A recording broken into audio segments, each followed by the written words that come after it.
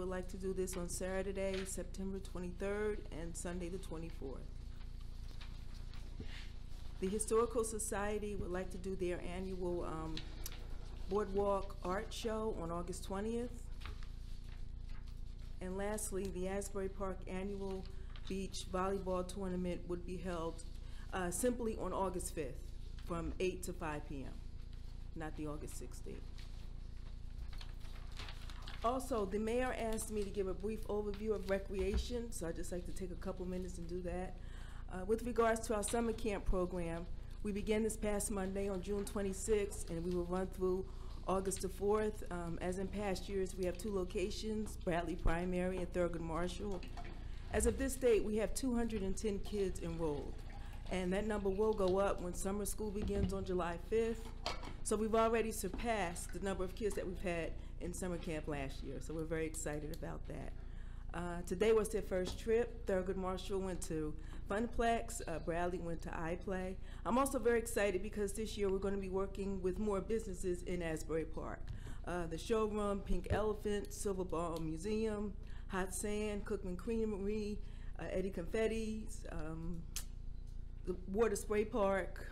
So we're very excited about that as well. We were able to hire 11 youth, Asbury Park youth, to work with the summer program. And speaking of working,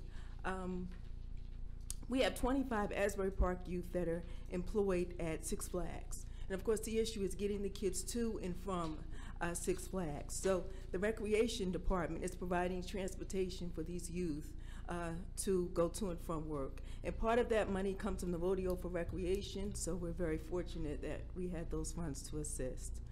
The children who are working, they do pay a fee, a small fee per week, because nothing in this world is free, and our children have to learn and you have to pay for certain things. So they pay a small fee to get to and from work each week. And then when those funds come in, that goes into the Recreation Trust account. Other programs we're offering include the Summer Basketball League, swim lessons at the Boys and Girls Club, soccer program. The Lake House is giving us a free week-long summer music program for Asbury Park kids. And Summertime Surf is also doing a week-long surf camp for our kids, and that's free as well. The water park is open next to the middle school. It will be open through Labor Day, maybe longer. The weather's hot. And that's just a brief synopsis of where we are this summer so far. Great job. Nice. Great job. Thank you, Jesse, and thank you, Eileen, for chairing that committee. And just because some towns have a lapse between school and when recreation starts, it's great that we start right away. So that's why I asked it to be announced today. And great job, especially getting 25 kids jobs at Great Adventure and getting them transportation back and forth where they can make money for school. So, and that's the second year we're doing this. So fantastic. I'm excited about that. One thing, you mentioned a Pop Warner. Pop Warner? Yes. No. Sign up. Yes. Oh, yes. With the special event application. Please yes. let those people know. All right, that we're trying to help them. But if they keep on tagging without getting permission, then we're going to stop helping them. Okay. Oh, you would like for me to do it? No, it's no problem, Mr. Kendall. I can do that. We do have guidelines for tagging, so I'll remind them of what they are because they are aware. I'm sure they just forgot. Don't they have to get permission first? They have to get a permit. Somebody, and they're tagging every weekend. What's tagging is similar to what the fire department do with the buckets. Donation. Stand on it. Oh yeah, they've been out in the street. Asbury Avenue, Asbury and Central Avenue, and First Avenue. That's what they do illegally. I will talk to them about those guidelines, Mr. Kendall. Thank you. If you need me to be with you, I will. Okay. All right. Thank you very much. Thank you, Lisa. Review of this evening's agenda items. Thank you, Ms. Clerk. Resolution 2017-208 is the special events application. 209 is a place-to-place liquor transfer for Johnny Mac. 210 is... I'm sorry, explain it to me. It's place to place. It's just for their cafe license so they can serve and, you know, use the cafe area. By law, you have to license the place, every inch of the place that you serve at. Okay. And when you expand the size of an existing licensed premises, the process is what they call a place-to-place transfer of the license in order to expand the size of the licensed premises, and what's being expanded is to include the outdoor cafe. All right, thank you. Resolution 210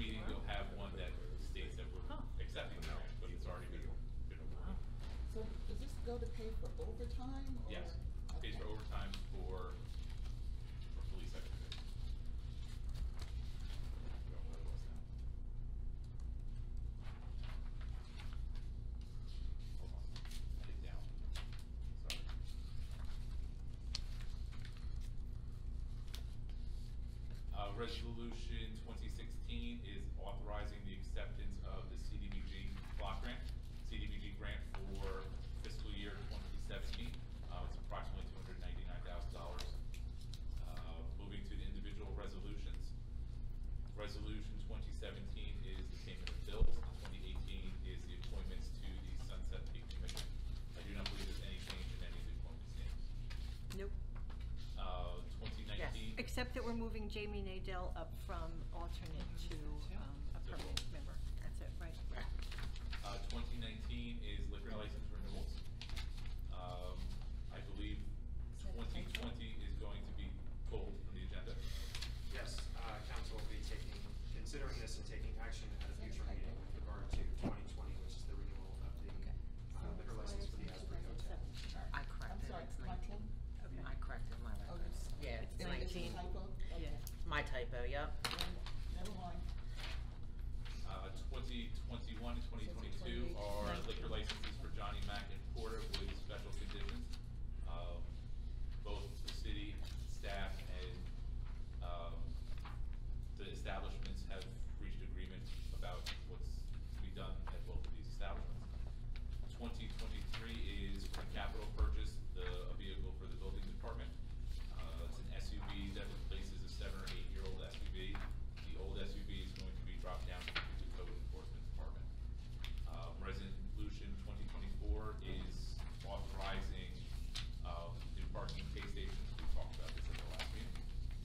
Resolution 2025 is the MOU with sponsors for the city's bike share system. The transportation manager has secured $108,000 worth of donations for the bike share program. So we're actually a little bit ahead of schedule with this. Wow. Resolution 226 is what was discussed at the last meeting, the change order number 1 for Sunset Lake Footbridge T&M. This is part of this is the first and final change order to the contract, the additional work for construction not completing the project on time. As you remember at the last meeting, the council authorized us to start pursuing liquidated damages after the final amount came in.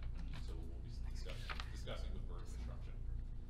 2027 is various easements and documents associated with the Michaels Group and their project. This secures 2 easements. One connects both properties and another one is in the upper corner, I think it's the upper west corner. And then as we've been going through the final preparing the closing documents, we've found items that haven't been signed. There's actually a map that's in their deed packet that was never signed by the city but somehow recorded. So we're trying to clean up all those documents and get the closing documents ready. Should be closing soon, or having a date soon. Michael's group and city staff have been pulling documents left and right, making sure that double checking to make sure everything is right.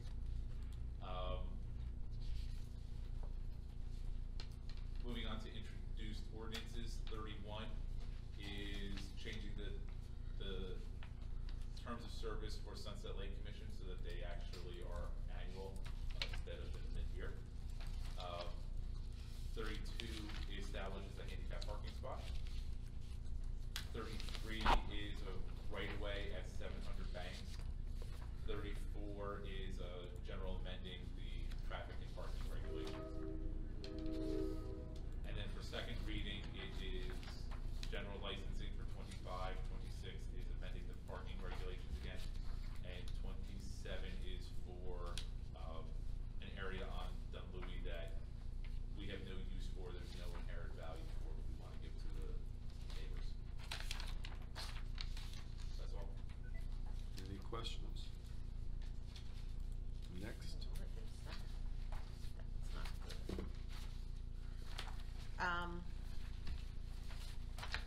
Sorry. Big red X on the meter, that's not good. Matters by City Council? I have nothing at this time.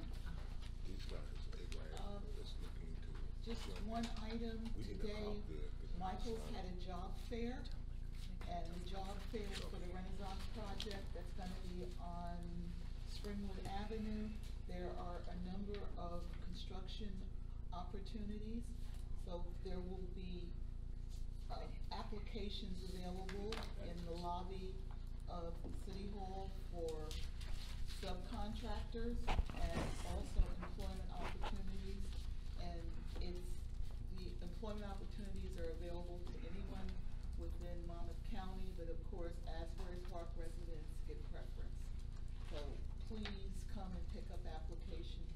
These jobs are going to start within a near time frame, so it's an opportunity to have a job that's going to last for at least 18 months.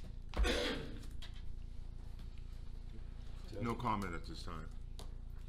I have a couple of things. So this weekend, the Environment and Shade Tree Commission and the volunteers of Wesley Lake, worked together to put up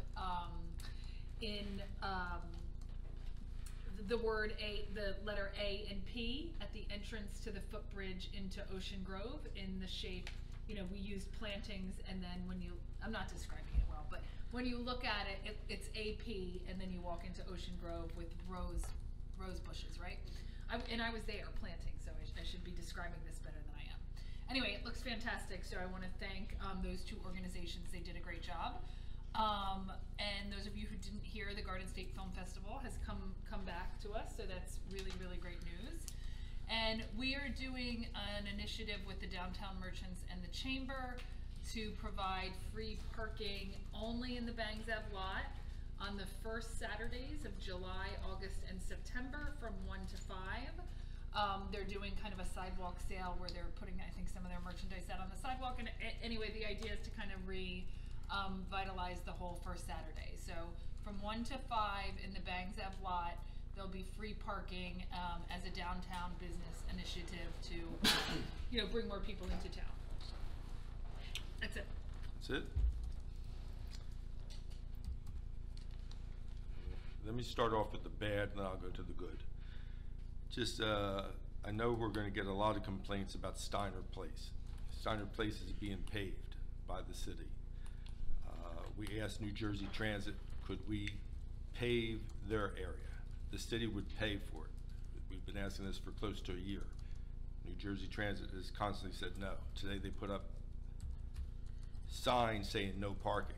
So we went from, like, say, maybe 20 parking spots back there that affect a lot of businesses. And residential. Residential. We might have been better off not paving the street, for sakes. I mean, it was the worst street in Asbury Park. We paved it, and New Jersey Transit wouldn't give in one iota. And I was told I couldn't criticize them too much because we need them down the road. But so I just want to let the public know, if you have any criticism about Steiner Place, the city offered to pay it for free. Would it cost New Jersey Transit $0? It would have gone back to the way it was with the bumpers there, parking the way it was. They said absolutely not. So if you have complaints, I would please ask you send them to New Jersey Transit, not us. The good, as Amy said, the film festival, and then I want to thank our staff for doing such a great job in writing a grant for the New Jersey Transportation Alternatives Program for $237,000 that we got for Main Street improvements. And in our zone, there were 77 applicants and only 27 received money. So our staff did a fantastic job, and I want to thank the staff. That's all I have. Matters by the city manager? He's thinking. Matters by the city attorney? No, I have nothing at this time. All right, at this time, we can recess until 7 p.m. for the regular meeting. Ms. Floyd, I see you from there. Do roll call. Councilmember Chapman? Here? Councilmember Clayton? Here. Councilmember Kendall? Present. Deputy Mayor Quinn? Here. Mayor Moore? Here. Would everybody please rise for a silent prayer, a moment of reflection, please?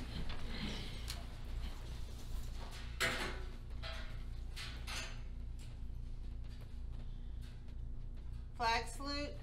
I pledge allegiance to the flag of the United States of America and to the republic for which it stands, one nation, under God, indivisible, with liberty and justice for all. As to comply with the Open Public Meetings Act, Chapter 231, Public Law 1975, adequate notice of this meeting has been provided in the following manner. The annual notice was forwarded to the Asbury Park Press, the Coaster, and the Star-Ledger on January 3rd, 2017, and posted on the bulletin board the same day. All notices are on file with the city clerk. Can I have a motion to open up the council meeting to the public, please? Move it. Second. Anybody who is coming up to the mic, please state your name and address for the record, please. And each member of the public has 3 minutes to speak. Felicia Simmons, Sewell Avenue, Asbury Park. I'm coming here dismayed about last week's master plan rollout, initial final copy master plan. As you might have been informed, on that very night was the high school graduation. The town was concerned, and I was concerned that night is either see my nephews graduate high school or come to the master plan meeting. This is a whole city that has concerns and wants to be represented. And when we do things like have such a important act done on a time in which most of the city, especially Asbury natives, will not attend. Most of the city was on that beach that night. I'm concerned. I'm concerned about in this meeting, no real plan or development for affordable housing was put to the floor or put in the plan. As most people know, that plan is what's gonna happen in the city for the next 10 years. And what I feel is that we've been ridding out of the city. We've been ridding out the city, and it's, at this time, through all I know, it's been done on purpose. We're one of the rare cities who've had money over the last decade to build and to do something about our homeless population, and we have not. We have not addressed the artists who are being pushed out. We are not addressing the culture that's being stomped out of our city. What makes us the coolest city in the country is being pushed out and dispersed throughout the country. It is offensive to the people who live here. It's not a black-white thing, it is a power thing. And I feel that in some ways, we are being corrupted. Like Lord Acton said, power corrupts, absolutely. Absolute power corrupts, absolutely. And it's being corrupted. We live in a city in the last few years where I've seen splits and fights in a culture that's never had splits and fights. Asbury Park has always been an open, embracing culture. And I've seen splits and divides cut into this culture here, this home and heart that has never been here before. We've had people come from all around, as Asbury Park was one of the original haven cities. And we've always been a haven for everyone. And now I feel that that's being pushed out for different cultures, for different things, for different people have arrived. Well, you've never arrived until everybody has arrived. The persecuted has now become part of the persecutors.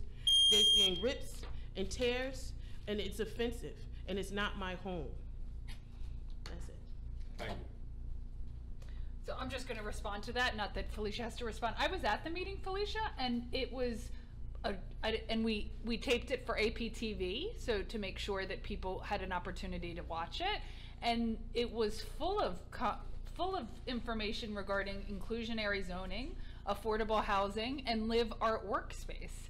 So I'm not sure if you had a chance to watch it on APTV yet. You did see it? So then you and I attended 2 different meetings because I saw that repeatedly throughout the entire presentation. So I did attend. And what wasn't really addressed was a fair and real rollout of affordable housing. Now there is art space. Now we spoke about art space in this down Asbury Avenue and other parts, but there's kind of an industrial area as well. That's kind of already people's homes, and it's already designated areas. And if we don't address a full plan that takes the whole city, then we're missing out on opportunities to keep a piece of Asbury Park, the coolest city and the complete city that has always been. It's not a 3-month city, it's a 12-month city. Okay. Felicia, I just want to let you know there's 2 other opportunities for input into the master plan. So at the next 2 planning board sessions, is that It hasn't been scheduled yet. Okay, so there's going to be 2 other sessions where we will encourage the public to come out and provide input once again before a final draft is finished. If I could find out at least a week ahead of time, so we could get people who are concerned, so we can get them here. Because last night, just informing people that there were certain things that was pressing, we had a full house schedule only in this very room, because it's a concern of the community. Sure. And there's a lot that people who are actively concerned about. Sure, so we'll have them scheduled and it'll be posted on the website. I don't know how you find out your information. I go on the website. Okay, go to the website, keep checking on the website. Thank you. Tracy? Tracy Rogers, Springwood Avenue. One, I wanted to know about the software program that was supposed to be unleashed that talked about the quality of performance of the city's activities. And I thought we were supposed to have a rollout by June. Also, during the conversation in the last meeting, the city manager said that Edmonds was zeroed out on the allocations of RCA money. I want to know how many accounting systems do we have, and if he can explain, what each accounting system does and how we get each of that information to Oprah. That's it. The performance measurement software started in May. It's on the website. There's a page for it, and each department has its own subsection within the department, except for Public Works, which we've had a little bit trouble with the work order system. Just some issues just with street names.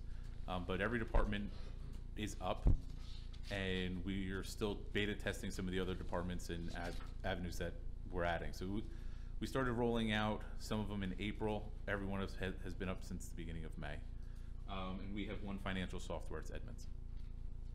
So when I go to the website, has one of those icons or? No, it was listed on the homepage for a little while. If you just search for performance measurement, it should come up right away.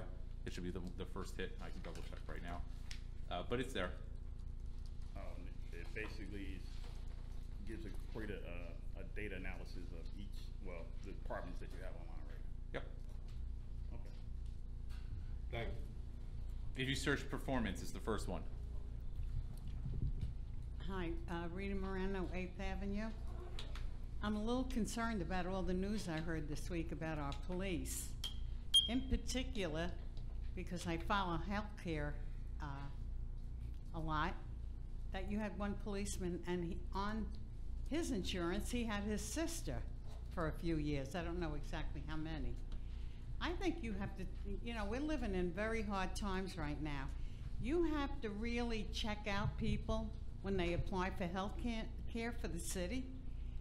You should see a birth certificate or a marriage license to see that they're a family. I mean, this is ridiculous to have your sister on a health plan and not know about it for a few years. I don't know whose fault it is, but whoever. And the other thing is, police are supposed to drive around and be our eyes and ears. Why do I have to call up when there's a box truck on my street for 3 days straight when I live in a residential neighborhood? I think it's very unfair. And then, to add to that, they come to your house and tell you what they're doing. Who wants to see them after that? They know that you called, right? You don't know who's living in your neighborhood, but they should be able to call up code. They should follow all the codes. Do they know the codes? Do they know the ordinance that no box trucks are allowed on the street overnight, and nevertheless 3 days, Friday, Saturday, and Sunday? And then they can't do anything about it when you call them. Oh no, we have to tag the car, you have to do this. Everybody has privileges but the people that live here. It's very unfair. And I think you should really scrutinize every single person that's on health care in this town. Because I hear very strange stories that people just get married to be on our health plan because it's so great. And I'm not going to name anybody, but there are people that are just on our health plan just to get our, they get married just to be on a health plan. It's ridiculous, but that's the way it is today. because healthcare is so expensive. We're spending $6 million a year on healthcare. Now, I mean, it's just outrageous what goes on here. When they ride around, they're supposed to see code, they're supposed to see illegals, they're supposed to see everything, but they don't see anything. You have to report it. And especially on weekends, and especially now that it's summer. It's just outrageous. 2 weekends in a row, I've had this problem.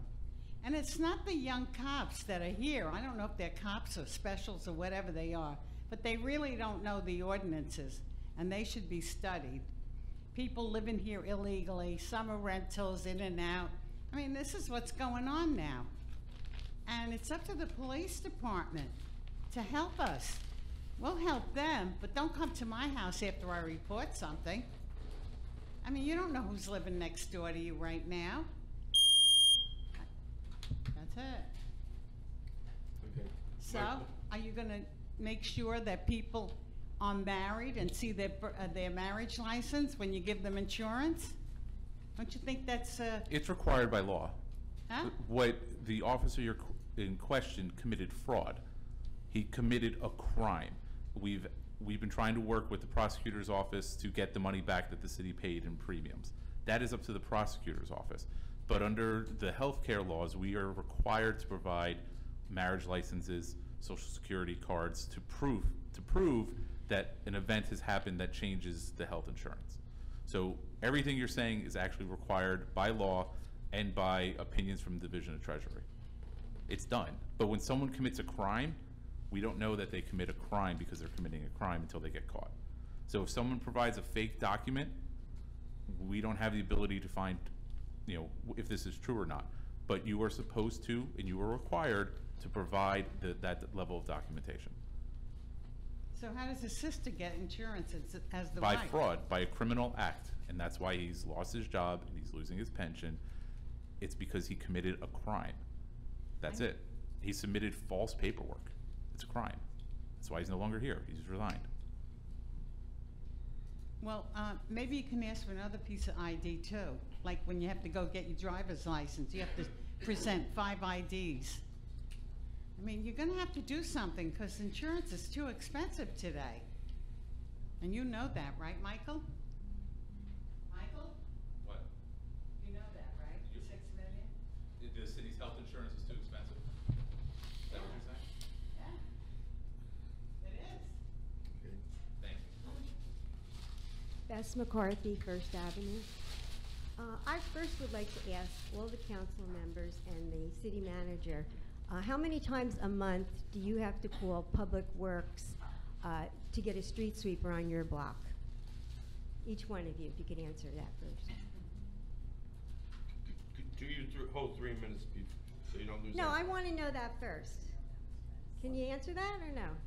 I couldn't even hear the question, I'm sorry. How many times a month do you have to call Public Works to get a street sweeper to come on your block?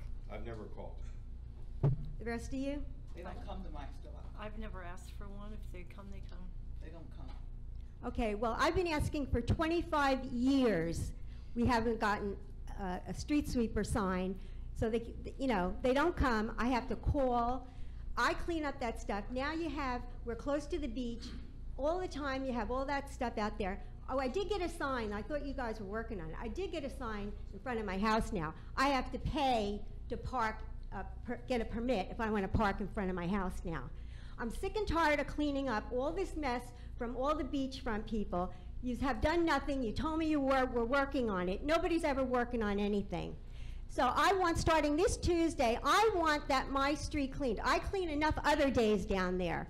I want 1 day a week. Everybody else gets it in this town. And if they can't figure out how to move the cars, they can move them for parades, for running things, for drinking bashes on the streets. They can close off all the streets.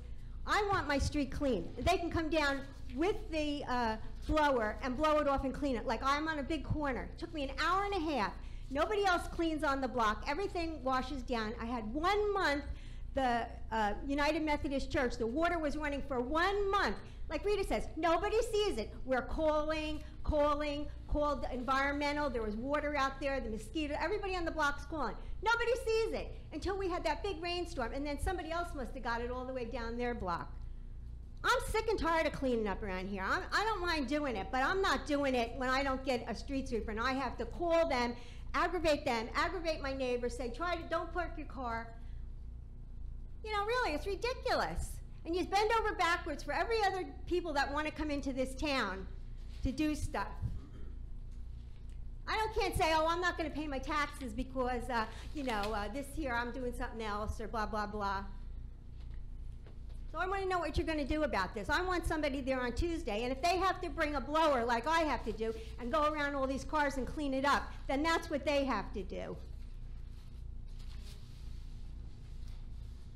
So what's the answer? Is it going to happen or what?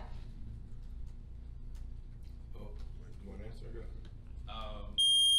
I'm emailing our public works superintendent so we can pull up the GPS that's on the sweeper to see where they've been.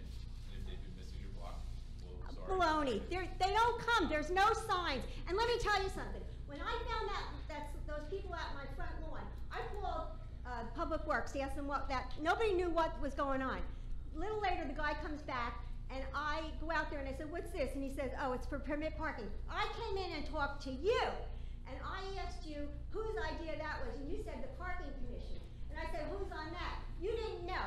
I went downstairs and got an Oprah request, and you're head of that committee, and you don't know who's on it.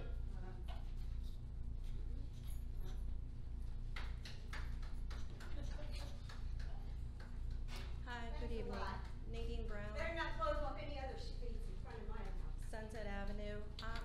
I'm here to complain about the trash cans and the rickety fence across the street from me at the Sunset Landing.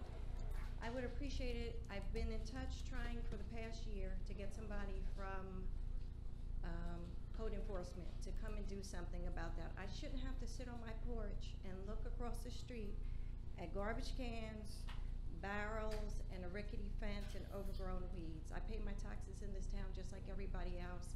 I just called code enforcement on Monday. I just drove past there on the way from work, and I see they look like they maybe cleaned up some brush or whatever that's on the curb, but the raggedy fence is still there, the garbage cans are still there, and if they can come and complain about a business on Main Street that I was watching on TV, and 2 weeks later you can send somebody down there to code enforcement to enforce, hopefully they did. I'm gonna drive by there on the way home to see if that business, what is it called, Medusa's or something, the new business that opened that had the trash cans and the fence out front. I heard Rita and Jerry complain about it a couple of weeks ago, and 2 weeks later you said you were sending out code enforcement. Well, I'm gonna ask you, could you please send out code enforcement to Sunset Landing to do something about that trash in front of my house, because I don't wanna sit on my porch and look at trash cans. I shouldn't have to. It's been over a year now, and nobody seems to want to do anything about it. So I'm asking you all to help, if you don't mind. I don't know who you need to call, who you need to text or email. I would appreciate it. Okay? Got it, thank you. Thank you. Michael, you'll take care of that? Yeah. Okay. I'm waiting for the clock Michael, to that's Ms. change. Cummings, who I've emailed you. Okay. Yes. Go ahead, Laura. It's still like 1 minute and 15 seconds. Okay. I probably will be quick. Lori Ross, Westside Community Center, 115 Dewood Avenue. I'm here for, the primary reason why I'm here today is because I never got the crime data, particularly as it relates to the shooting. Ma'am, I'm glad you mentioned the fence, because we actually had a fence that was taken down by nefarious activity on Dewood Avenue and people jumping the fence.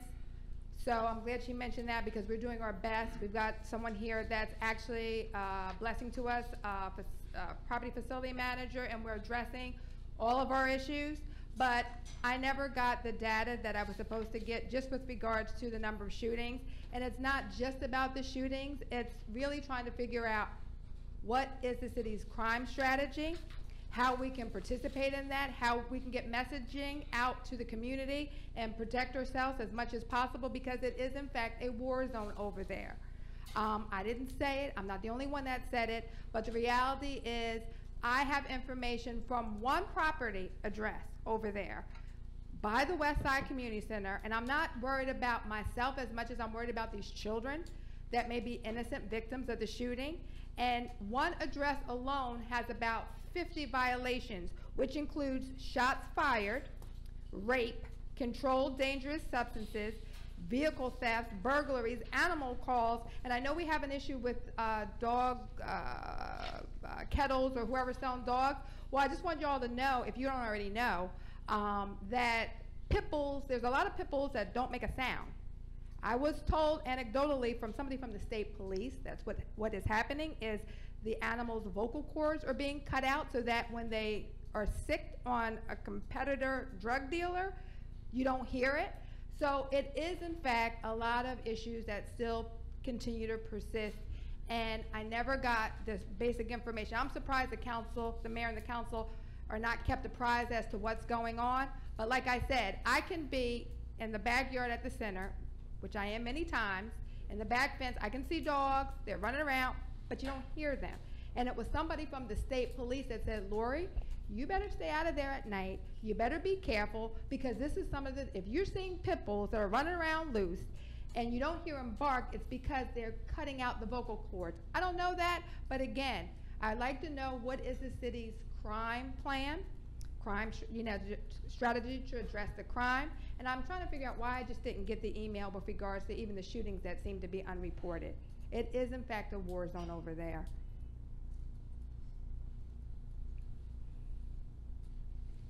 At the last meeting, I said I would have it for you this meeting, and myself and the deputy chief haven't been able to coordinate our schedules to go through everything. We just haven't been able to connect. But hopefully the next meeting I can give you the information that you want. Mr. Cabianco, in all due respect, you said you would get it to me a week, but again, I'm surprised that the council is not kept aware. Again, I'm an animal lover. I don't happen to have one now. My dog died several years ago. But again, when somebody from the state police is telling me that they're cutting vocal cords of precious animals, and they're running around and they're being used as a weapon in the drug trade, that makes me concerned, as well as possible victims being shot because of some of the stuff that's going on. That's all. Okay. Thank you. Can you check with Deputy Chief Kelso to see if the state police have made that report to her, and if they haven't, why not? And I think right now we're about to hear some tremendous news. I see Mr. Hobson, Mr. Gibson here, and we're all going to be standing up and clapping in a second. First of all, I'm Greg Hobson. I'm chairman of the Asbury Park Housing Authority. Mayor Moore, Deputy Mayor Quinn, council and administration, I actually came to report that we've just signed the contract for 104 affordable units, which is considered Boston Way Village. As I promised you, I would come give you the news first. The contracts are signed. We will be moving ahead momentarily. Michael, thank you so much for all of your support, and special thanks to my good friend, Yvonne Clayton. Thanks for all your support. Thank you. Have a great evening. Thank you, and thank you for having a special meeting. You're going to go celebrate. That's what we're going to do. Congratulations. Congratulations, Elder Hobson. Congratulations. But I'll be coming to see you. All right. Demo in July? Okay. Did you say? No. August. Good enough. Okay. Okay, congratulations. That's wonderful news. So, Council, Curtis Moreland, 115 Dewood Avenue. Most of you know my face. I've been in this town for a while. I've had family and city government here, and I've been around for a while. So, 115 Dewood Avenue. I'm gonna make it real short and sweet. Elizabeth Avenue is a trap house behind us. Let's make no qualms about it. It's a trap house. If you don't understand that definition, Google it. It's a trap house. We need to address these issues real quick because it's going crazy over there. I'm there every day, and I'm gonna be there every day, and you're gonna see my face more. And I'm not bringing rah-rah, I'm bringing change. Regardless if y'all gonna help support us or not, It's going to happen, regardless, because that's just what's going to happen. But it's a trap house on Elizabeth. We need to handle that. We need to handle that. So it's real simple. I'm not going to put people's information out on the street. It's a trap house on Elizabeth. We need to take care of that real quick. The landlord knows what's going on. He don't give a rat's ass. It's a trap house. So, away from that, you're going to start seeing things happen over at the west side. You're going to see things moving, things happening. Like I said, not a whole bunch of rah-rah. I'm going to move very quiet, with or without any funds from the city, any monies, whatever. It's going to happen. My foundation has grant money that, God bless her soul, my sister acquired for me before she passed away. So I have funding, I have pockets and connections. So it's going to happen. What I am asking y'all to do, come stop by, visit, sit down, have a conversation. All of that other stuff that went in the past, it's in the past, y'all. We can't do nothing about it. All the rah-rah is done. It's over. It's a new day, starting today. And I know many of you on that council board. Y'all know me personally. Y'all know me as Snoopy, not as Curtis Moreland. So it's a whole different level. So I'm asking y'all, come visit, come have a sit down, see what we're doing, understand the plan that's going to be put in place for facility improvements and programming that's going to be going on. We're going to do the summer food program, the meals for breakfast and lunch. We're going to start out small to get stuff rolling again, but we already been approved. My director of that program got certified yesterday, went to Red Bank, took the classes, and all done. So I just want y'all to come see what's going on, have a sit down. It's a new day. That's all I'm saying, it's a new day. So and we need to handle that. We need to handle that. Hold on, man. Are you saying that you're a member on the board now? I'm not on the board. Okay. I have a private nonprofit that is being housed now at the West Side Community Center. Hold up. I'd like to talk to you. Sit down and talk to you. Mm-hmm. You and I, because I'm in that area all the time checking. So that's all I ask y'all. Okay. Well, it's a new day. I'm telling you.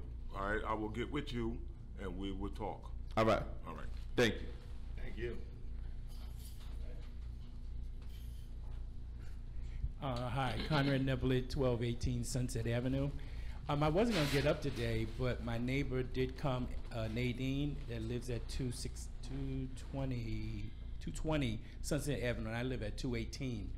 And the Sunset Landing, I'm just dittoing, supporting what she shared.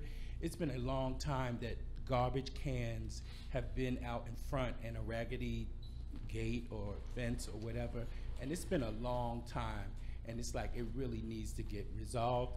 Not only garbage cans, but oil cans, which is dangerous. It's a health hazard.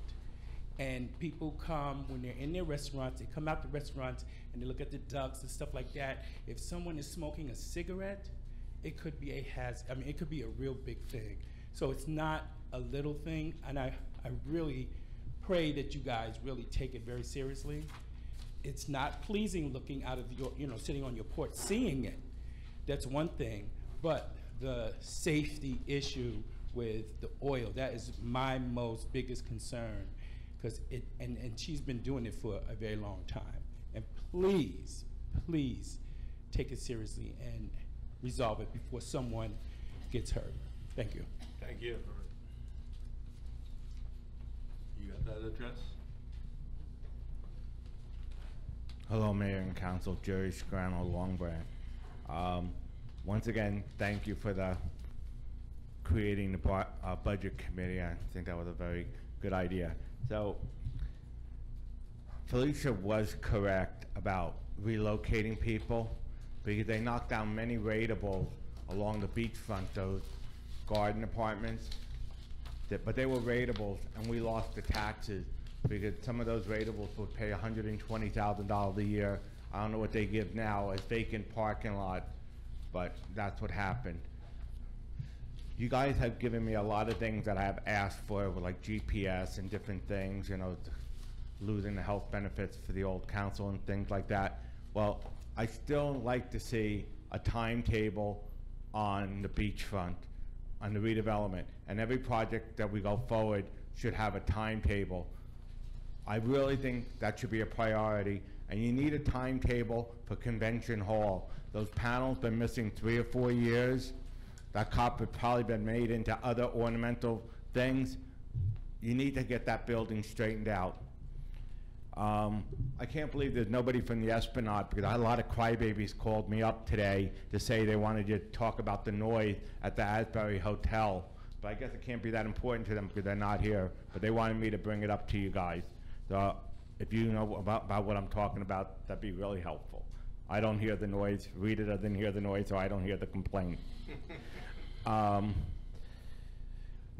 with the GPS that I've been asking and the decals on the vehicles, I would like Michael to tell me how many vehicles we own, how many we pay for insurance, how many have decals, and how many have GPS, because then we can see what's going on, because other towns have GPS on all the vehicles. And if we have vehicles running to South Jersey or North Jersey, we should know how many times they stop at Home Depot or ShopRite and things like that.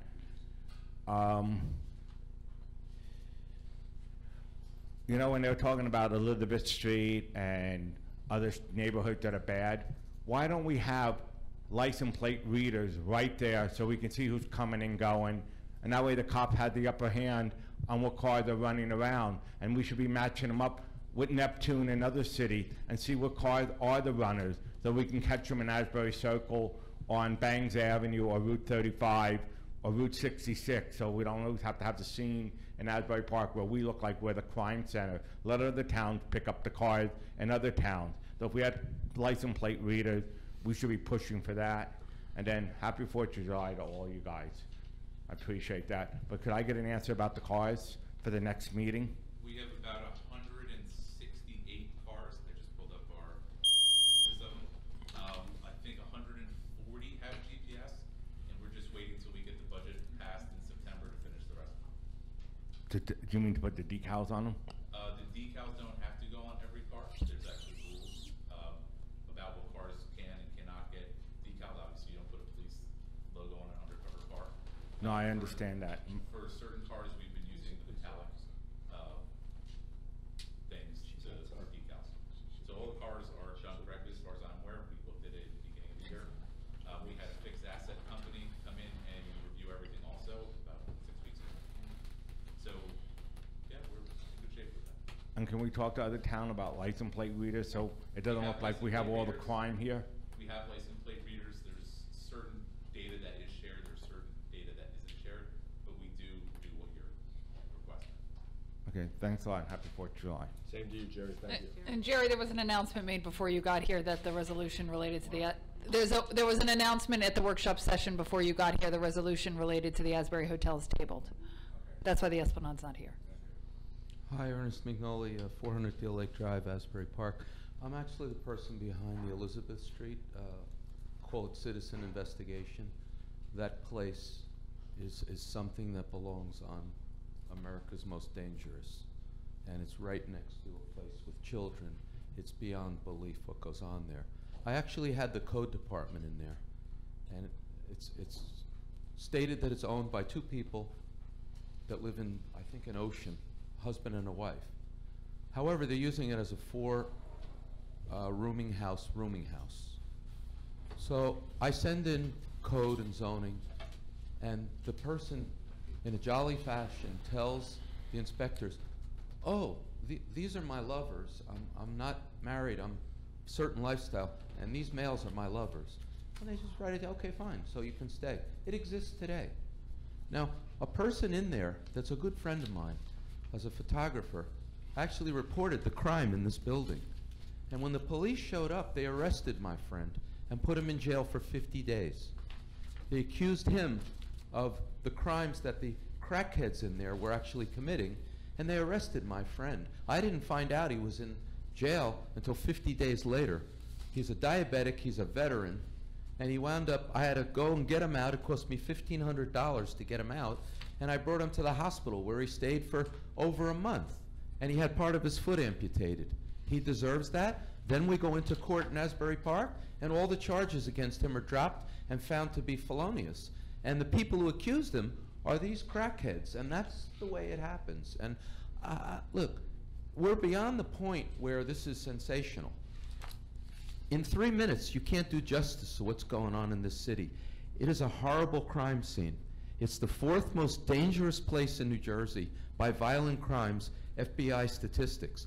And yet, this council, this mayor, this city manager are involved in Twilight Zone things. Who cares about a parade? I don't care about anything.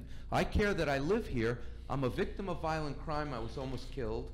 I was an attempted robbery victim walking on Park Avenue near the judge's house on the way to Main Street, and you can't get anything. And when you say, well, check with Kelso. Well, check with Kelso, check with Salerno. They did nothing for the city. They do nothing. How does someone work, 26 seconds, how do these people work 9 to 5? They're driving our city cars. They do nothing. They know nothing about crime. You can't reach them. They cover everything up. And look what's going on with Neptune. We have German, a fugitive, police officer. How many years was he on the force? All of a sudden we find out he's a bad guy? 16 years he was here. 16 years. You know? We need more than 3 minutes. We need a lot more than 3 minutes. Advil, if you want to talk, it's now. Okay.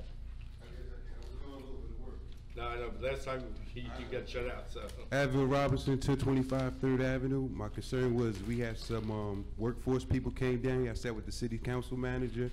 They came to introduce some pilot programs they want to introduce. I never got any information back on that. I was wanting a response on that.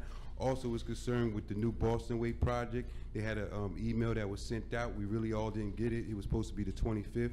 I wish you appreciate to have more outcome with the applications. And also the beach project down there, they're starting to hire people. I was one of the first to go to Fields and also to the guys that was introducing the hiring process. Not on the list at this time. I've been circulating my information to them. I just wanted some answers, the job process with that at the beach, the Boston Way, and also the pilot program that me and the city council manager sat down with the people from the workforce development came to speak to us about 2 months ago.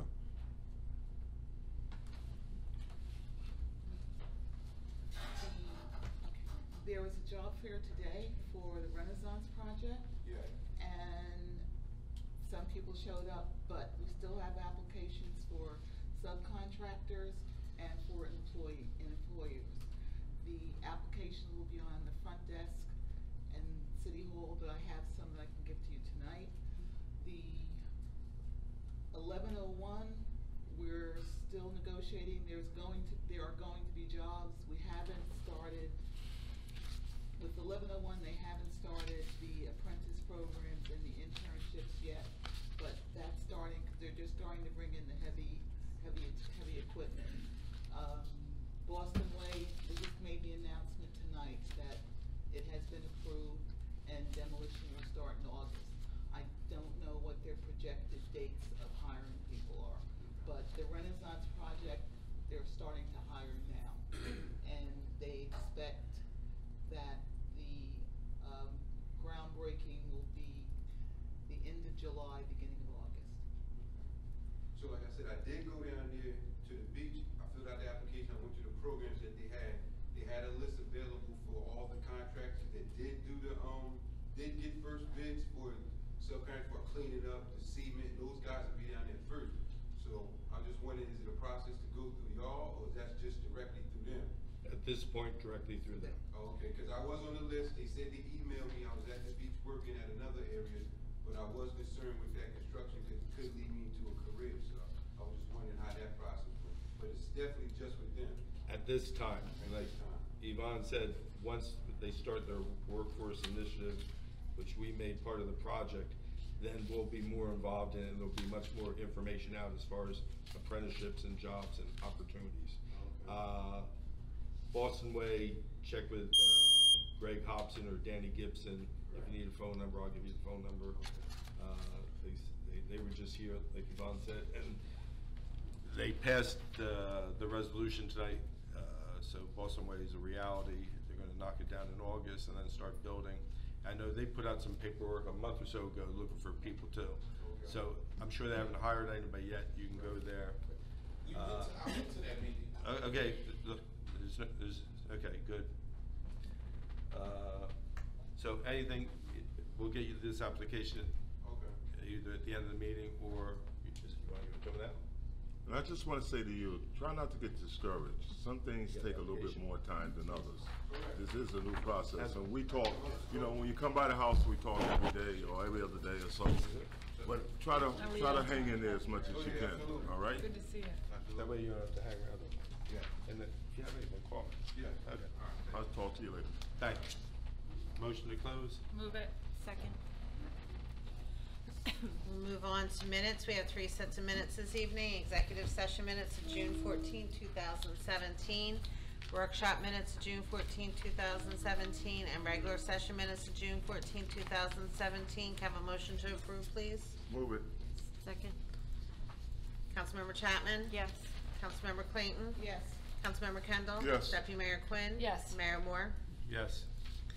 Consent agenda, Resolution 2017-208, Resolution approving special event applications.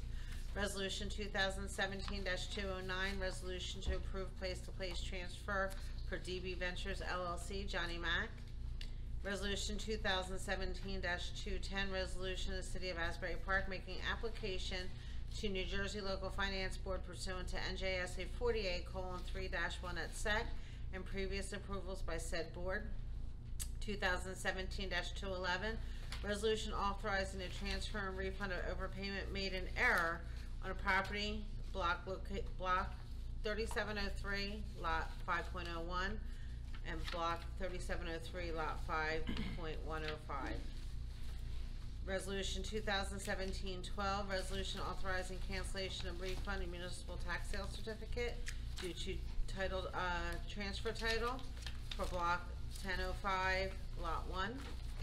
Resolution 2017-213, resolution of the City of Asbury Park releasing performance bond for 603 Lake Avenue and accepting their maintenance bond. Resolution 2017-214, resolution approving award of contract for a regional contribution agreement for 1421 Madison Avenue. Resolution 2017-215, a resolution authorizing the submission of a grant application for 2017 Cops and Shops Summer Shore Initiative Grant Program, and 2017-216, resolution authorizing the acceptance of Community Development Block Grant for fiscal year 2017. Would anybody like any of those resolutions moved off tonight's agenda? Yes, the recreation one, I think the city manager have something to say about that. We're gonna add the request for police officers for the Pop Warner. We're gonna do what? Add a request for police officers at the Pop Warner. We wanna be able to talk to them to see if they need it. That's at their expense. You're talking about the sign up? Yes. At the sign up. Oh, it's a sign up. Recommended that they pay a police officer to be there because of situations that's going on now. Okay. Alright, can I have a motion to approve the consent agenda? Move it. Second. Councilmember Chapman? Yes. Councilmember Clayton? Yes. Councilmember Kendall? Yes. Deputy Mayor Quinn? Yes. Mayor Moore? Yes. We're on to individual resolutions. The first one is Resolution 2017-217, resolution authorizing the payment of bills. Councilmember Chapman abstains from purchase order 17-00997. Can I have a motion to move, please? Move it. Second. Comments or questions? Councilmember Chapman? Yes. Councilmember Clayton? Yes. Councilmember Kendall? Yes. Deputy Mayor Quinn? Yes. Mayor Moore? No.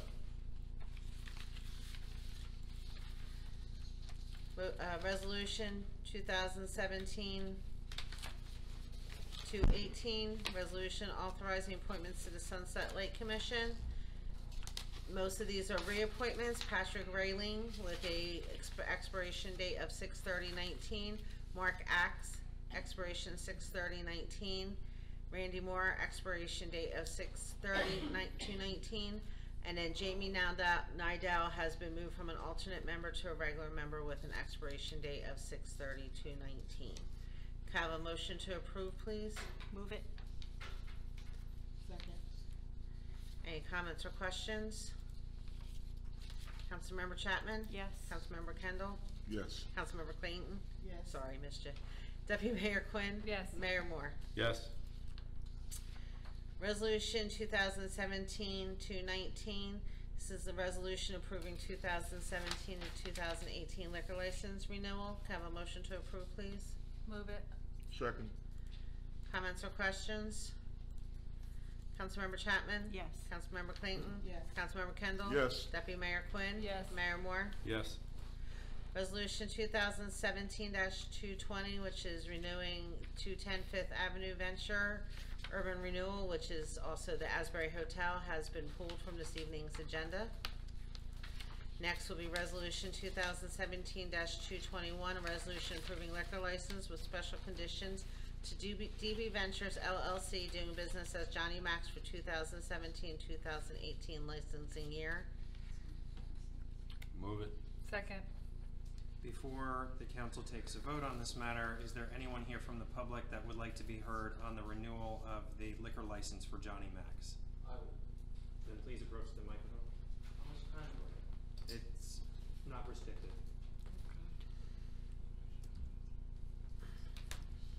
Should I repeat my name?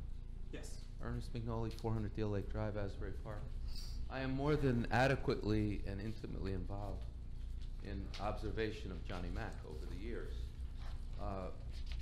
There's problems with, in my observation, over-serving, overcrowding. There's no parking. They're coning off 71. They're blocking the handicap. They're blocking the 2-hour parking. They're using the 2-hour parking for themselves all day. If you look at the crime statistics on Friday and Saturday, what the city of Asbury goes through to support this business is beyond belief. Resources are pulled from every quadrant in Asbury, in addition to the 2, 4, or 6 privates that have been hired that basically are paid by these organizations, so they have no motivation to really stop what's going on because, hey, that'll be the end of overtime.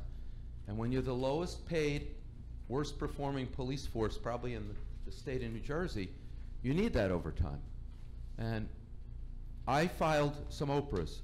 Johnny Mack has no permits for anything he's doing there with that parking. He has 2 driveways that he uses for parking. State of New Jersey, you can't use a driveway for parking, and you can't especially cone it off. So I filed the Oprah. Guess what? Got no zoning variance, got no permit, has no nothing. All he's got is Johnny Mack, which, from my observation, he operates like the mayor of the city. I mean, he's involved with $10,000, $20,000 donations for political things. He runs political campaigns out of there. There's law enforcement drinking going on there that I observed firsthand, and more. For me, I was at a planning meeting, and the architect made a statement that said, "Isn't it great what Johnny Mack is trying to do with that block now? With what's the latest Mac we're having now? Baby Mac on the corner. What's the new Mac? Well, I got Johnny Mac, Kim Mac, Joe Mac, G. I think on the corner is Mary Mac." And so he's showing this rendition, and he's saying, "It's wonderful. You know, when people stop at the train and they look at that block, it's so symbolic of Asbury. What this business person has done." Are you kidding me? That's a dump. It's a rat trap. It's a fire trap. It's nothing but crime, drinking, drugs, violence. They have weekends, people with bottles, breaking bottles over each other's heads. They threw Lieutenant White in uniform through the plate glass window. That's not the first time somebody went through the plate glass window. And what I find most objectionable, that's the political campaign center for most of the places in this city. As a matter of fact, when this whole group was sworn in, at the end it was drinks for everybody at Johnny Mac's. You know, can you make this up? So I would say anything Johnny Mac wants to do, the only thing he could do good for us is move out of this town, because the draw of resources to keep that business going is inordinate. It's inordinate. It's beyond belief. And what does he pay? Property taxes like anybody else. I'm on the north end. I'm near killed and crime. And every time, like when I was near killed, what was it? 4th of July at midnight. You tell me where all the police cars are 4th of July at midnight. They're at Porta, they're at Johnny Mac's, they're at Bond Street, and they're at all these other gin mills that are just crime scenes. And they're in my opinion, they're killing Asbury. They're killing us. We can't walk at night. We can't get police protection. And these people are held out as heroes, like what they're doing for Asbury.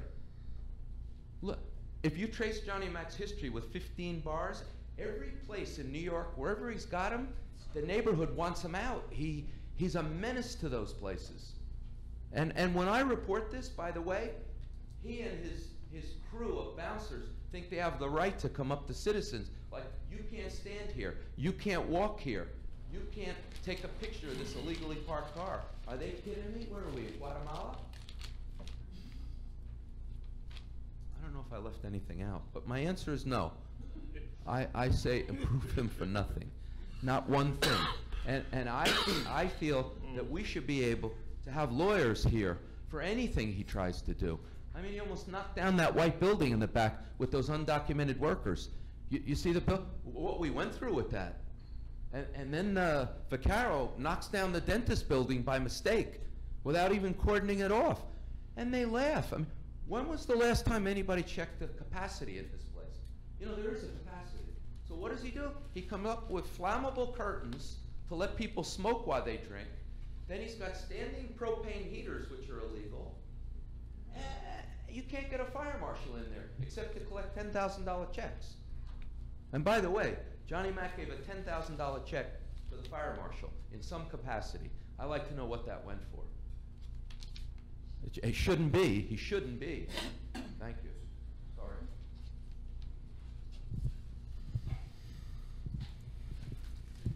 I can't beat Ernie, but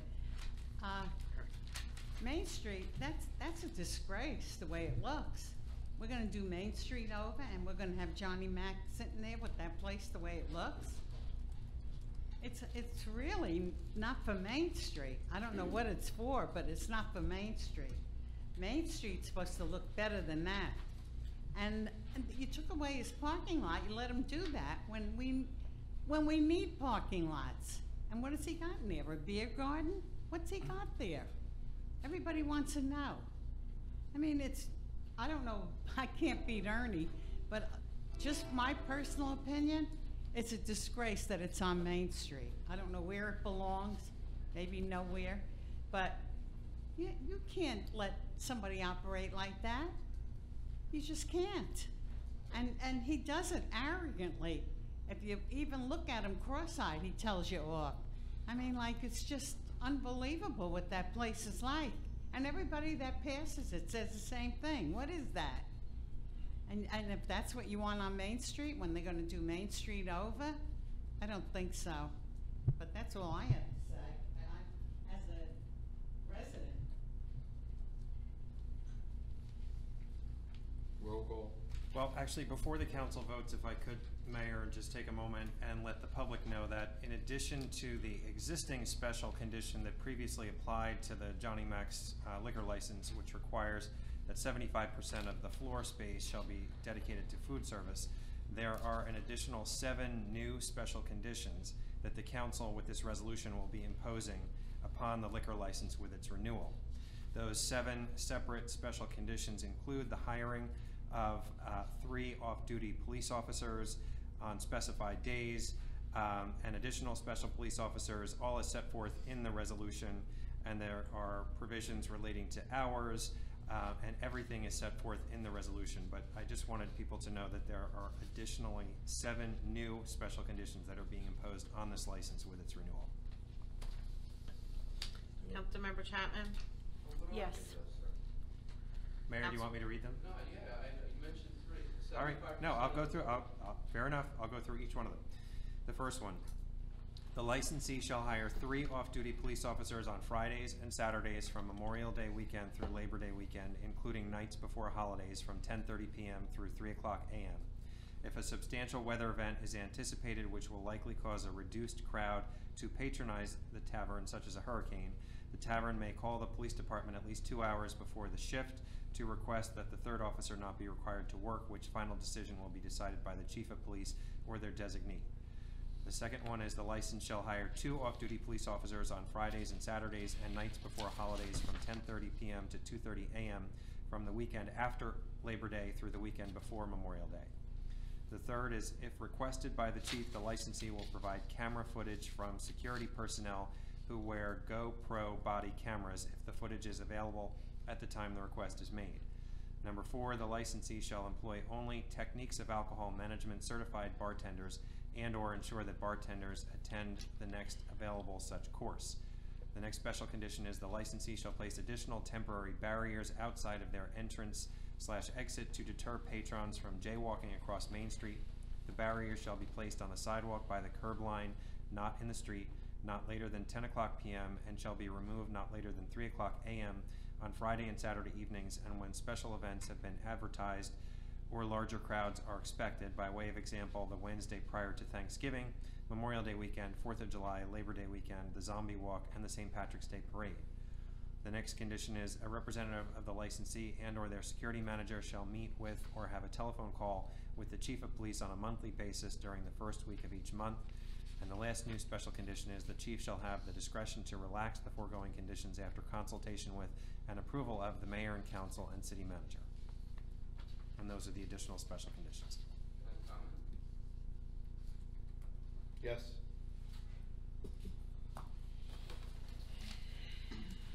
Those things are excellent. I've seen them for over a year. No, these are new ones, Ernest. What, the private police are out there all the time. What's new about it? It's now a condition of the liquor license. If they violate it, charges can be brought against the liquor license before the ABC. What I'm saying, I don't think, at least for a year, I've done an intensive observation and study. I don't think they've ever not been there. So why are we saying that, well, now you have to. Additional men and additional hours were added. If you want to get last year's and compare it to this year's, you'll see the difference. But look, everyone knows you go in there. There's no register receipts. There's no ABC going in there. There's a capacity that's violated. I mean, it looks. You ever see like when somebody drops a cookie on the sidewalk in the summer and all the ants come running? Yeah. You know, imagine like if you said, okay, 10 ants you can have the cookie, but imagine 2,000 come.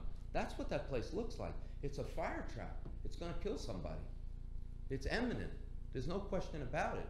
The thing is, it's considered the eminent watering hole for government, police, and everybody. I don't understand how the police, who have had this baby since it opened, are put, it's like Dracula in charge of a blood bank. What are the police going to do? They're part of it. They're in there most of the time, watering hole.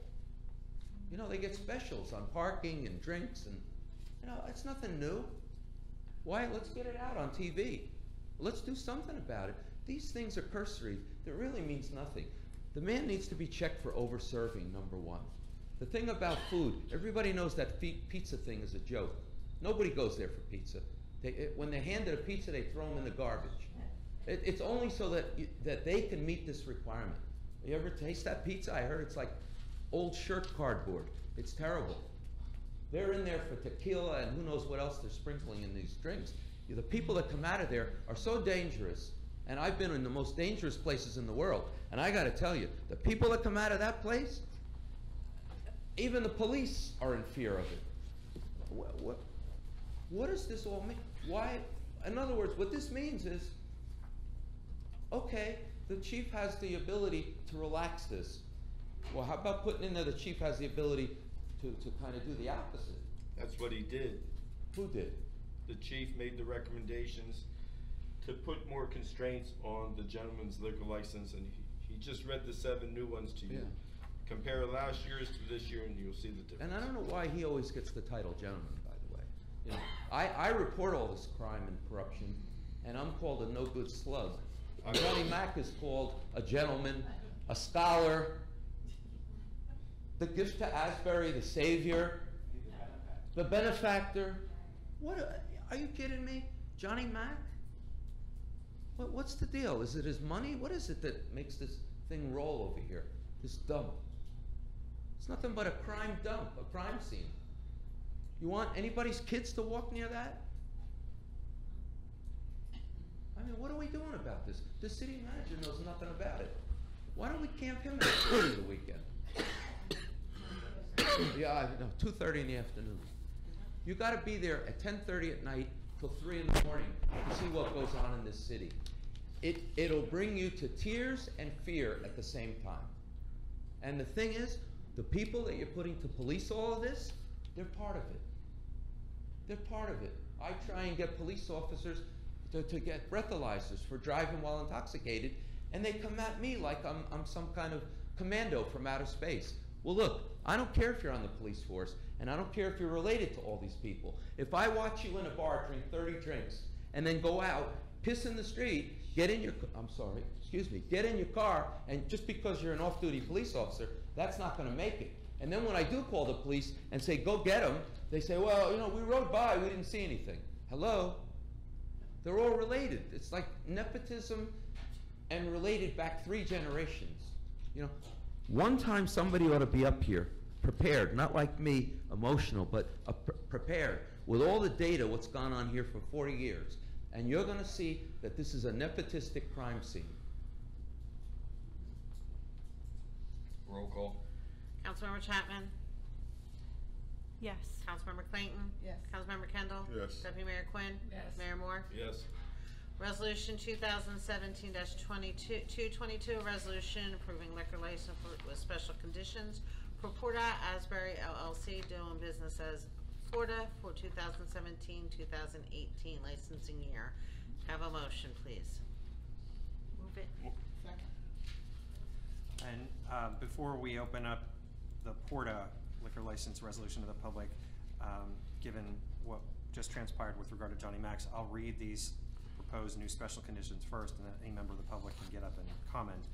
The new special conditions that council is considering placing on the Porta liquor license for the 2017-2018 licensing year include the following. The licensee shall hire 2 off-duty police officers during the months of October, November, December, January, February, and March on Friday and Saturday nights from 10:30 p.m. until 2:30 a.m. The licensee shall hire 4 off-duty police officers during the month of April on Friday and Saturday nights from 10:30 p.m. until 2:30 a.m. The licensee shall hire 4 off-duty police officers during the months of November, December, January, February, and March from 10:30 p.m. until 2:30 a.m. when special events have been advertised or larger crowds are expected, by way of example, the Wednesday prior to Thanksgiving and New Year's Eve. The licensee shall hire 6 off-duty police officers during the months of May through September on Friday and Saturday nights from 10:30 p.m. until 2:30 a.m. During these times, at the sole discretion of the deputy chief, up to 8 off-duty police officers may be required. Further, during these times, at the sole discretion of the deputy chief, up to 2 off-duty police officers of the total number to be provided may be provided in police vehicles. The licensee shall hire 24 security guards on Friday and Saturday nights. The licensee, in coordination with the police department, shall have private security and/or off-duty police officers to patrol the blocks west of Porta at the end of the night as patrons move to their cars and cabs. The licensee's private security shall not interact with patrons / individuals, but shall report any concerns / issues to the city police officers. The licensee shall eliminate 16-ounce mixed drinks from the club menu and serve mixed drinks in glass sizes no larger than 12 ounces. The security and bar staff shall clean sidewalks and curbs adjacent to the Porta property nightly after club nights and in the morning following club nights. The licensee shall install video surveillance signs inside and outside of the licensed premises to advise patrons and the public that, quote, warning, this property under video surveillance, you are being videotaped, end quote, or wording of similar import. The licensee shall include on their website, on social media platforms, flyers, and other forms of paper / physical and digital advertisement that identification is required, that 2 forms of identification may be required, the type / form of acceptable identification, and the required dress code. The licensee shall use a movable sign to advise individuals online to enter the licensed premises that identification is required, that 2 forms of identification may be required, the type/form of acceptable identification, and the required dress code, as well as continuing to maintain the existing sign with the same information by the entrance to the licensed premises. The licensee shall require from the Friday evening on Memorial Day weekend through Monday evening on Labor Day weekend a $10 cover charge for entrance to the licensed premises starting at 12 o'clock midnight. The licensee shall prohibit any patron or person except for employees who leaves the licensed premises after 1 a.m. from re-entering the licensed premises. A representative of the licensee and or their security manager shall meet with or have a telephone call with the Deputy Chief of Police on a monthly basis during the first week of each month. And finally, the Deputy Chief shall have the discretion to relax the foregoing conditions after consultation with and approval of the Mayor and Council and City Manager, except as provided in Condition 4 above. And those are all of the new special conditions the Council is considering imposing on the renewal of the Liquor License Report Act. And with that, would anyone from the public like to be heard regarding the renewal of the Porter Liquor License with those conditions? Lori Ross, 115 Dewood Avenue, Westside Community Center. Of course, my concern is that manpower, police man and woman power are taken away from other parts of the town, particularly those with high crime areas, like the Westside Community Center, and diverted over there to these for-profit, clearly for-profit businesses. My question, particularly as it relates to Porter, has anybody checked with the county with regards to any alleged drugs going on in that establishment? Has anybody tracked the data on any crimes, loitering, urinating, fighting, controlled dangerous substances, vehicular issues? Also, when was the last time and what were the results of the fire code official visiting there, the tax assessor, ABC? Is there any data contained about the incidents? To include, I heard anecdotally that folks are parking by the Parkway exit and they're getting transported en masse to Porter and some of these other establishments, and then they're getting back to the Parkway exit, the rest stop, and driving away drunk. So again, my concern is, particularly with this establishment and possibly the others too, has anybody been checking for some of the drug trafficking that's alleged at that establishment? Because I've heard a whole lot of stuff, but again, my concern is you've got limited police resources. You probably have an understaffed police department. There are other high crime areas in the city, so while everybody's partying on the other side of town, you've got all this other stuff going on in the other parts of the town. So I know that we can track data. So is there any data with regards to that? You asked probably 30 questions in one big question, but obviously the data was tracked, and that's why some of these conditions were put on, because of the amount of calls, because of calling police from different sides, so the police numbers were upped. So yes, that was, we just didn't arbitrarily pull these numbers out. This was recommendations from the police department because of the amount of calls to this establishment. So how long is it going to be monitored after the fact? So you are going to more than likely approve this. Then what kind of monitoring mechanism? Are you going to revisit this issue every quarter, or is it for the whole year? Once you say yes, they're good to go for a year, they'll party on this summer, and then next summer we'll go back to the drawing board. If people make complaints, then we can revisit it.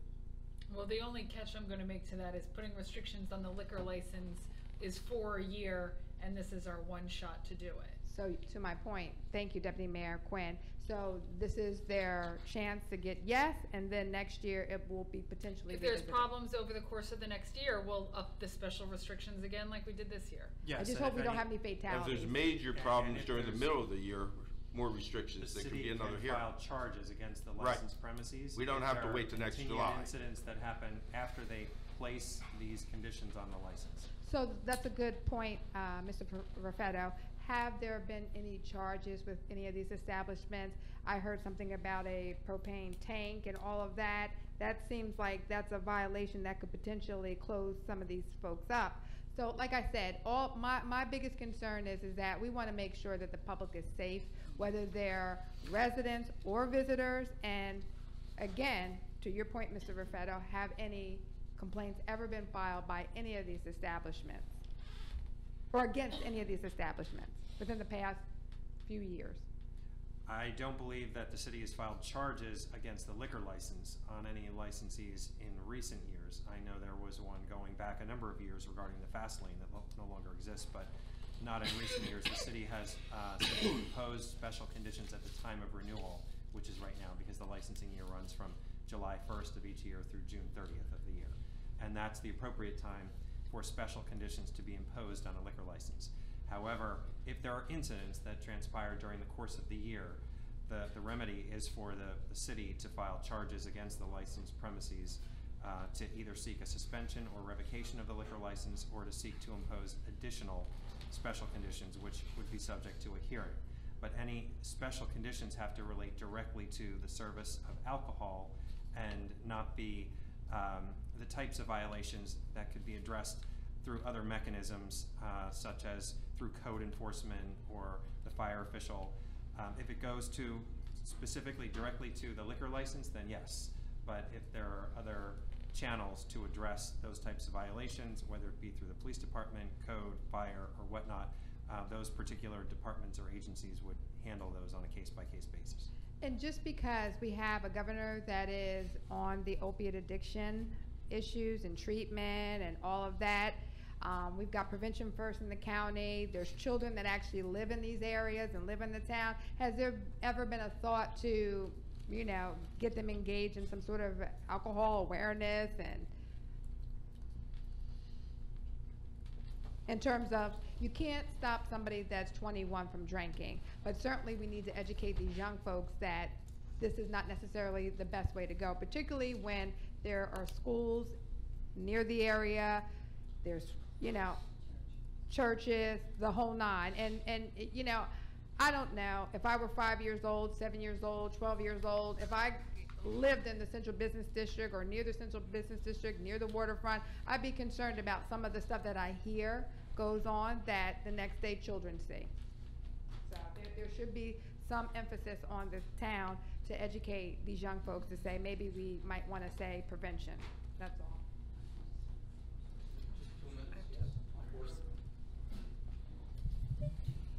I just wanted to say, how come the hours are different for Johnny Mac and Porter? Johnny Mac is 3 a.m.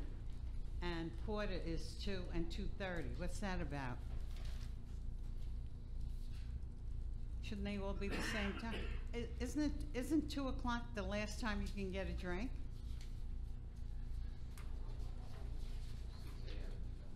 Huh? I thought there was a 2 o'clock closing. You're right, there is Yes. Huh? yes, there is a 2 o'clock closing. Well, it's 3 o'clock for Johnny Mac. Well, it's not closing at 3 o'clock. That's having the off-duty police officers stationed at the premises until 3 a.m. Till 3 o'clock? Yes. Right, they say after. At Johnny Mac's. Oh. At Porter's, it's 2 and 2:30? 2:30. How come? These recommendations came from the police department. Huh? I said these recommendations came from the police department, so I presume they have a rationale for why they have the specific conditions relating to each premises, but they came directly from the police.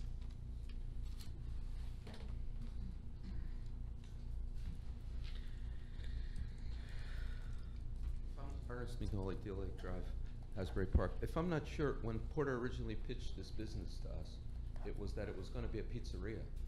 And it was going to run kind of until like 10, 11 o'clock at night. And then they kind of looked around and said, wait a minute, you know, look at Bond Street, look at Ale House, look at Johnny Mac's, you know. Let's run a nightclub. And let's invite really dangerous people who want to do bad things from all over. And you know what? I know police chiefs in all surrounding towns, and they thank Asbury Park because everyone who used to do what they do here, there, now do it here. Bar A has no more problems. All these, they have some problems, but most of the serious drinkers, people looking to drive drunk, mix opioids, fight, now come here from Perth Amboy. We have the train service for them. They come in Ubers, they come in these big party vans where they park on the parkway. The driver was telling me, I make them sign a $250 waiver because every time they come out of the bars, they're so drunk, they're puking all over my limousine. But then I bring them to the Parkway, and they get in their cars and they drive home. Hello, you know, they're killing people around here. And then when the sheriff sets up sobriety checkpoints here, they set it up in the parking lot, in the municipal lot, and who do they check? The people coming out of Allenhurst.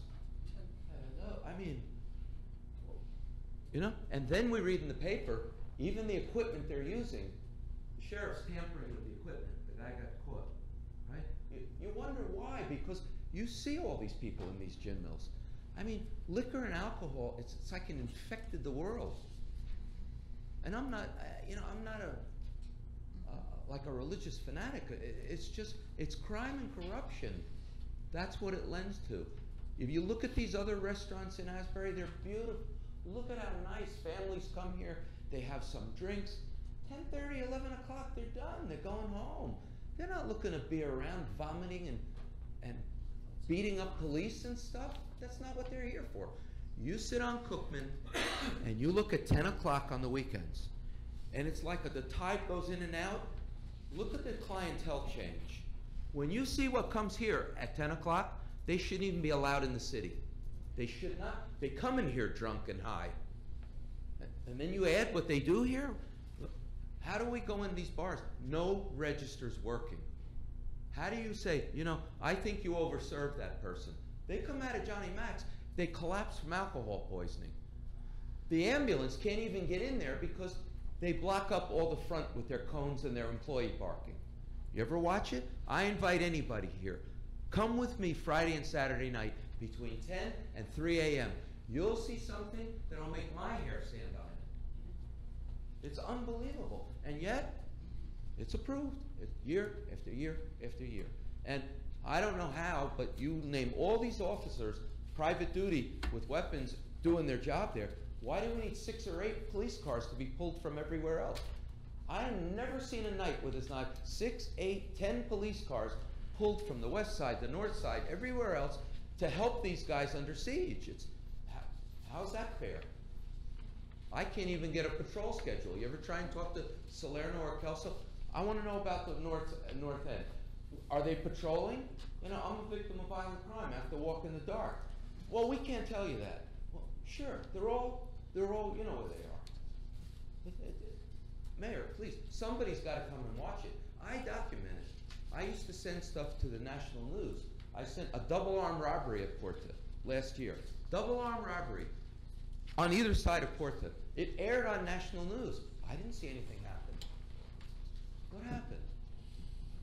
Nothing. I mean, you know, all we lack, we have police officers on the run. We just had a 15-year police officer cooperating with gangs. This is German. They just got him in North Carolina. Well, all of a sudden, he was a bad guy on one day. How about the 17 years he worked here? Giving up all our information, telling all the gangs where the police Okay, are. Ernest, keep it to the, you can keep on talking, but keep it to the port license. Well, where do you think he did his business? All his prostitutes were from that area. What are we, Twilight Zone? Where do you think all the prostitutes and drug addicts are around here? Johnny Mac's, Bond Street, Porta, and the transportation center. And then we have other police officers picking them up off the ground and forcing them to have sex like Martinez. Where's he now, Martinez? These police officers need something. I don't know what, like some kind of rational emotive therapy or something. They can't control their addictions. And it's, you know, read the newspaper. Am I making this up? You know they just caught German now, right? In North Carolina, you don't know. See, city manager doesn't know. A fugitive, an Asbury Park fugitive that endangered this whole community. We're not talking about that. And they just apprehended him. Stick on Porta, please. All right. We're talking about the restrictions placed on Porta. It is Porta and Johnny Mac and Bond Street caused all this. Okay. They're one and the same. And now they're trying to connect under Cookman Avenue in tunnels. You ever been in there's an underground tunnel thing that they're digging. All right, thank you. My God, you got to go in the tunnels, Your Honor. I mean, Mayor, it's a great thing. I hear you go down there. It's like nothing else. They got like these special stalagmites and stalactites. Thank you for your comments. Thank you. Why? cut me off? But you're straying from the subject, Ernest. We're, What's straying from the subject? because we're talking These are about crime and Florida drug and you're scenes. bringing No, sir. about North Carolina that I don't know what I know. So how do you know what I know and I don't know? So Well, I stick to. asked you if you know they just apprehended. And you didn't give me a chance to answer. I wasn't going to answer. All right, Yeah, I'll I give saw it you- on the news this morning. I read the newspaper every day. Okay, You can good. come to my house. I've given you my home phone number. I don't know what else to give How you. did, how did I he mean, work here for 17 years? That has nothing to do with the Porta license. right. Stick. Well, you know, Ms. Quinn, you finally said something. I appreciate it. Okay. From your campaign headquarters at Johnny Mac, you finally said something. Good for you. All right, we have a motion and a second. Move it. Second. We had one. They were Do already a on. roll call. Councilmember Chapman? Yes. Councilmember Clayton? Yes. Councilmember Kendall? Yes. Deputy Mayor Quinn? Yes. Mayor Moore? Yes. Resolution 2017-223, resolution authorizing purchase of vehicle for building department. Can I have a motion, please? Move it. Second. Comments or questions? Councilmember Chapman? Yes. Councilmember Clayton? Yes. Councilmember Kendall? Yes. Deputy Mayor Quinn? Yes. Mayor Moore? Yes. Resolution 2017-224, resolution authorizing the purchase of parking pay station. Can I have a motion to move, please? Move it. Second. Comments or questions? Councilmember Chapman? Yes. Councilmember Clayton? Yes. Councilmember Kendall? Yes. Deputy Mayor Quinn? Yes. Mayor Moore? Yes. Resolution 2017-225, authorizing the City of Asbury Park to enter into a memorandum of agreement with sponsors of the city's bike share system. Can I have a motion, please? Move it. Second. Comments or questions? Member Chapman? Yes. Councilmember Clayton? Yes. Councilmember Kendall? Yes. Deputy Mayor Quinn? Yes. Mayor Moore? Yes. Resolution 2017-226, resolution approving change order number 1 for Sunset Lake Footbridge contract to T&M Associates. Can I have a motion, please? Move it. Second. Comments or questions? Councilmember Chapman? Yes. Councilmember Clayton? Yes. Councilmember Kendall? Yes. Deputy Mayor Quinn? Yes. Mayor Moore? Yes. Resolution 2017-227, resolution of the Mayor and City Council of the City of Asbury Park authorizing the execution of easements and other documents in furtherance of the redevelopment and land disposition agreement and ground lease with Michael's Development Company as redeveloper of certain parcels located within City Springwood Avenue redevelopment area. Can I have a motion, please? Move it. Second. Comments or questions? Councilmember Chapman? Yes. Councilmember Clayton? Yes. Councilmember Kendall? Yes. Deputy Mayor Quinn? Yes. Mayor Moore? Yes. Ordinances for introduction. Ordinance 2017-31, amending and supplementing Chapter 2 Administration, Section 2-47.7, Terms of Service, Sunset Lake Commission of the Code of the City of Asbury Park. Can I have a motion to introduce, please? Move it. Second. Councilmember Chapman? Yes. Councilmember Clayton? Yes. Councilmember Kendall? Yes. Deputy Mayor Quinn? Yes. Mayor Moore? Yes. Public hearing for this ordinance is scheduled for July 12, 2017. Ordinance introduced 2017-32, an ordinance establishing a restricted parking space for use of handicapped persons at property located at 1034 1/2 Sewell Avenue, Apartment B, in the City of Asbury Park, and amending and supplementing Section 7-36 entitled Handicap Parking of Chapter 7 Traffic of the revised general ordinances of the City of Asbury Park. Can I have a motion to introduce, please? Move it. Move it. Second. Councilmember Chapman? Yes. Councilmember Clayton? Yes. Councilmember Kendall? Yes. Deputy Mayor Quinn? Yes. Mayor Moore? Yes. Public hearing for this ordinance is scheduled for July 12, 2017. Ordinance 2017-33, an ordinance authorizing the City of Asbury Park to convey an easement over certain portions of right-of-way airspace adjacent to the property located at 700 Bangs Avenue, Block 2508, Lot 2. Can I have a motion to introduce, please? Move it. Second. Councilmember Chapman? Yes. Councilmember Clayton? Yes. Councilmember Kendall? Yes. Deputy Mayor Quinn? Yes. Mayor Moore? Yes. This ordinance is scheduled for public hearing on July 12, 2017. Ordinance 2017-34, ordinance of the City of Asbury Park amending traffic and parking regulations, Chapter 7, Section 20. Can I have a motion to introduce, please? Move it. Second. Councilmember Chapman? Yes. Councilmember Clayton? Yes. Councilmember Kendall? Yes. Deputy Mayor Quinn? Yes. Mayor Moore? Yes. Public hearing is scheduled for July 12, 2017. Second reading, public hearing, ordinance 2017-25, an ordinance amending and supplementing section 4-1 business licenses by adding subsection 4-1.10 sale of animals of chapter 4 general licensing of the code of the city of Asbury Park, New Jersey. Can I have a motion to open this ordinance up to the public, please? Move it. Second.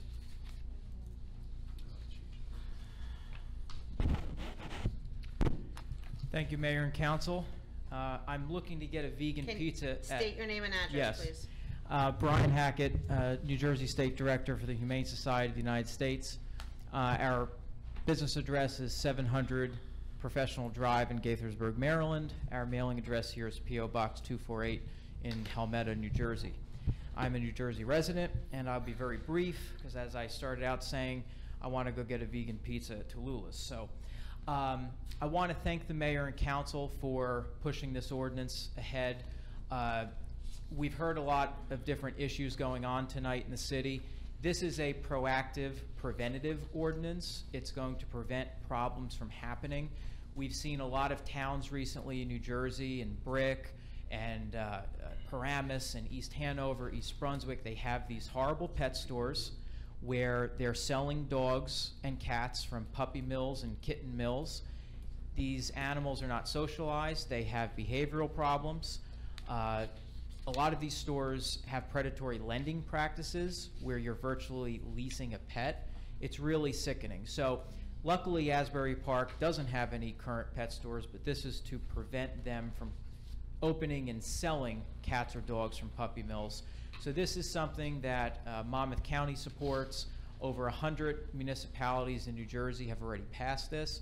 So without taking any more time, I want to leave this very brief, concise pet store report with the council and mayor, just a review for your perusing about New Jersey's pet stores. So I thank you for this and encourage you to vote yes. Thank you. Thank you. Motion to close. Move it. Second. Councilmember Chapman? Yes. Councilmember Clayton? Yes. Councilmember Kendall? Yes. Deputy Mayor Quinn? Yes. Mayor Moore? Yes. Ordinance 2017-26, ordinance of the City of Asbury Park amending traffic and parking regulations, Chapter 7, Sections 11 and 16. Have a motion to open this ordinance to the public? Move it. Second. Oh, this is the traffic one, we did the animal. Seeing no public comment, have a motion to close, please? Move it. Second. Motion to adopt, please? Move it. Second. Councilmember Chapman? Yes. Councilmember Clayton? Yes. Councilmember Kendall? Yes. Deputy Mayor Quinn? Move it. Oh, yes. Mayor Moore? Yes.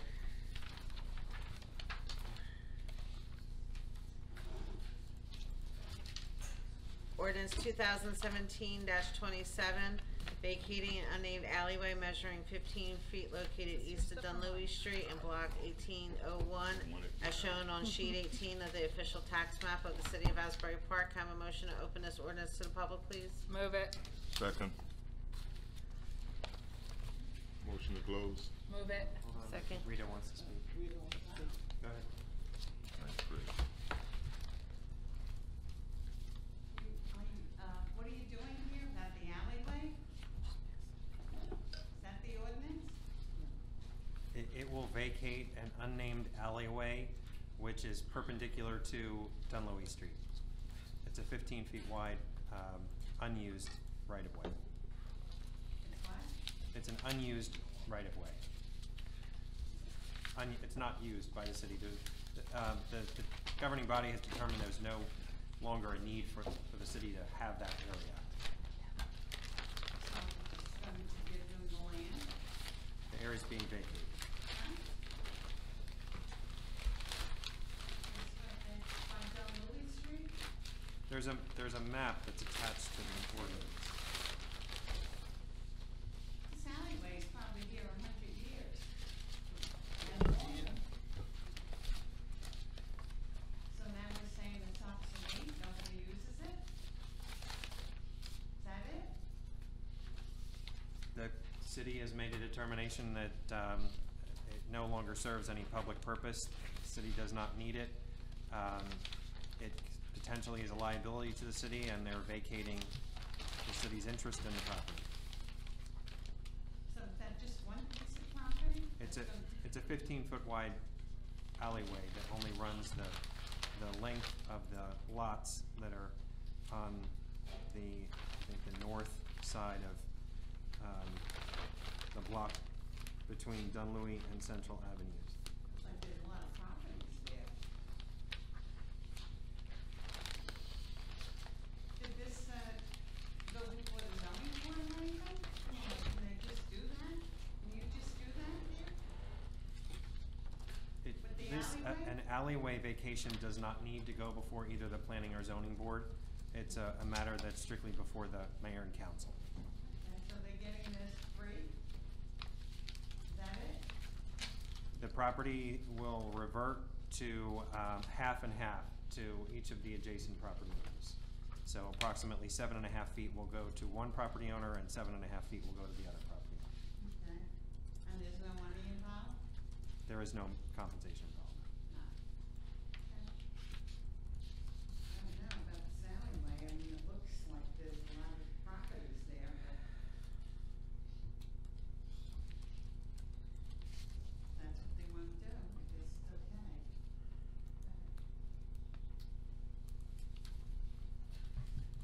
Jerry Scrano, Long Branch. I don't know anybody who gives land away. It should be put up to bid, announcement for bid. Someone may want to buy it for their own private driveway. Why would you give land away? Even if you got $500 for it. I know it's going to go back on the tax roll, but I had a lot that was adjacent to me. I bid on it against my neighbors, the first house I bought. They should be bidding on the property, the strip. I really think it's a disgrace to give away land. Let somebody from the east side buy it so they can have the private parking for their recreational vehicle. And then, it's not right to give away free land. It's city assets. If you got $500, it's still better than nothing. I'm sorry, I really disagree with you guys on this point. Thank you very much for letting me talk. Motion to close? Move it. Second. Okay, so, motion, Fred, help me here. We have a motion on the floor, so I'm gonna make a motion to table. We have no motion on the Do I floor, have we no- just Okay, opened. then I'm gonna make a motion to table. Move it. Second. Councilmember Chapman? Yes. Councilmember Clayton? Yes. Councilmember Kendall? Yes. Deputy Mayor Quinn? Yes. Mayor Moore? Yes. Yep. Motion Thanks, to Cindy. adjourn? Move it. Have a second? Good, Charlie. All in favor? Sounds good.